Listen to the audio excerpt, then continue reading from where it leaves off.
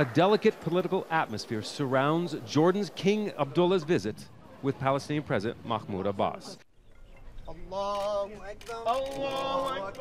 Just a few weeks after tension and protest at the al-Aqsa Mosque compound in Jerusalem's Old City. Security measures imposed by Israel at the compound sparked mass protests lasting for days. Israeli metal detectors and cameras were eventually removed, widely viewed as a victory achieved by the protesters from occupied East Jerusalem. Abbas severed security coordination with Israel as a result. Israeli attempts to make changes in the status quo in Haram al-Sharif is happening more frequently and more viciously. It's a Palestinian site, and in the same time it's under the Jordanian custodian according to agreements between Israel and Jordan. Therefore, long-term coordination between Jordanians and Palestinians is becoming more and more important.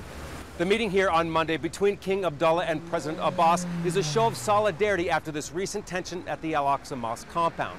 But it also comes at a time when both of their relationships with Israel are severely strained. There was an incident at Israel's embassy in Amman, Jordan last month. An Israeli guard shot dead 2 Jordanians. He said one attacked him with a screwdriver.